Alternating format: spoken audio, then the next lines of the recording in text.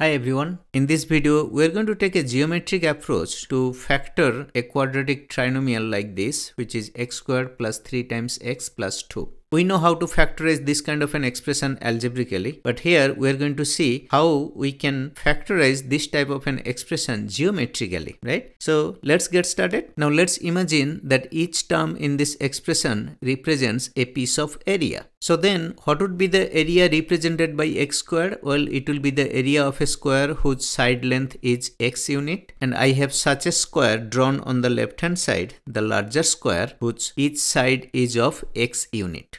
Right? And then let's assume that the second term, which is 3 times x, let's assume that it represents 3 small rectangles. Each rectangle has a length of x unit and breadth of 1 unit, or width, width or breadth, whatever you call it, that is 1 unit, and length is x unit. So what would be the area of each of those little rectangles? Well, their area would be x times 1, which is x, and I have 3 of them, so that would become 3x amount of area. And then the number 2 that we have, which is the constant term in this expression, let's assume that that also represents 2 small areas. Now each of those area could be 1 unit, or rather 1 square unit. So I have 2 little squares drawn where the side length of each of those tiny little squares would be 1 unit. So the area of each of those small little squares would be 1 times 1, that would be 1 square unit. So now our entire expression, which is x squared plus 3x plus 2, is actually represented by all these areas combined together.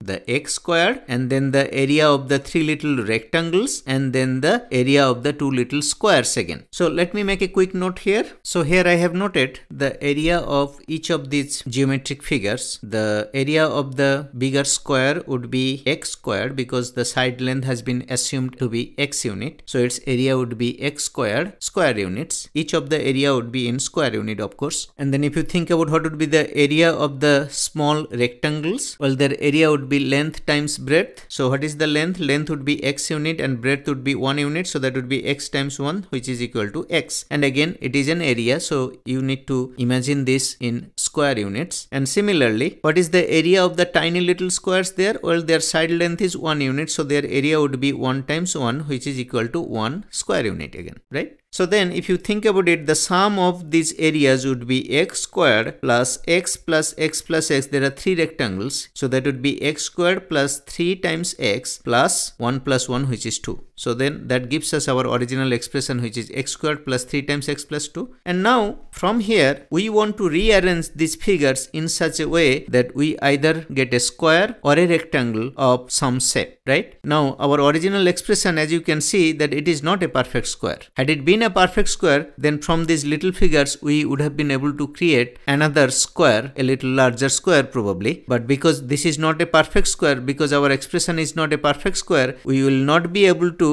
draw another square using these areas. Instead, we will be able to draw a rectangle whose area would ultimately be equal to our original expression. So let's try to draw the rectangle first, and then we'll see how that looks. And I'm going to draw the rectangle on the right hand side.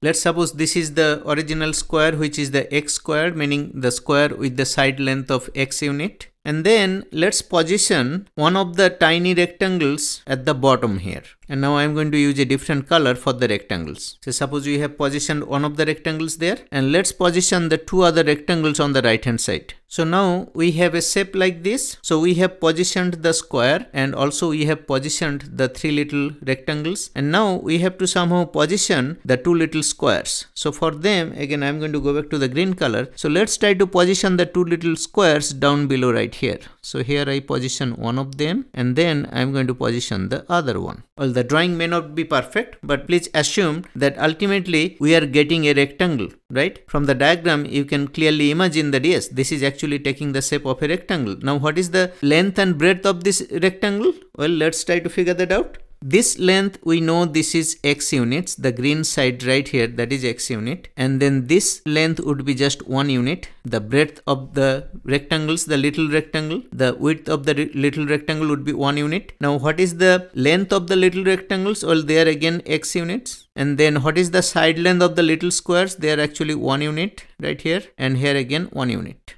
right? And because it is a symmetrical figure, so it will be the same across all sides like this, meaning if you go to the opposite side, it will be again, this will be x right here, this would be x unit, and this would be 1 unit right here. And similarly on this side again, here it will be x unit. I am at the top now, and then the breadth of each rectangle would be 1 unit. So now if you think about this new rectangle, what is the length of this new rectangle? Well, there is one side which is looking a little larger, which should be this side right here. So let me highlight that in red. Let's say this is our length. So I'm writing right here. So this side would be the length, because it is looking like x plus 1 plus 1. So you can say that our length is actually equal to x plus 1 plus 1, which is equal to x plus 2. And then what is the breadth? Well, the breadth would be the vertical side, right? Which is x plus 1, looking like x plus 1. So let me use some other color. So here we can say, okay, the breadth is actually right here on this side. We can say this is the breadth.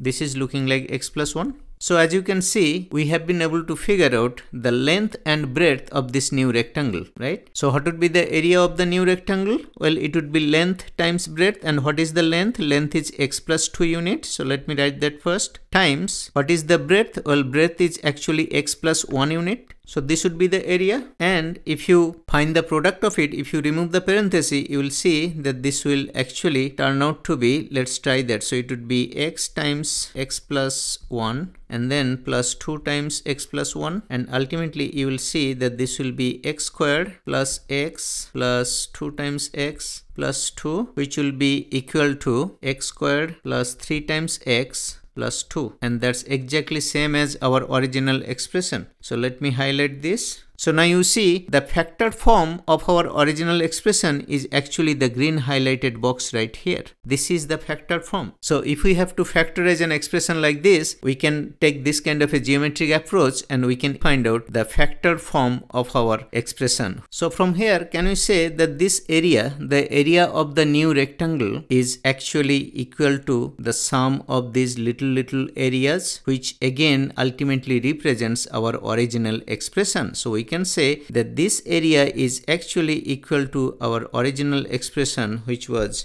x squared plus 3 times x plus 2. And if that is the expression, then the factored form of that expression would be the green highlighted box here, which has x plus 2 times x plus 1. I hope everything made sense. Thank you for watching. See you in the next video.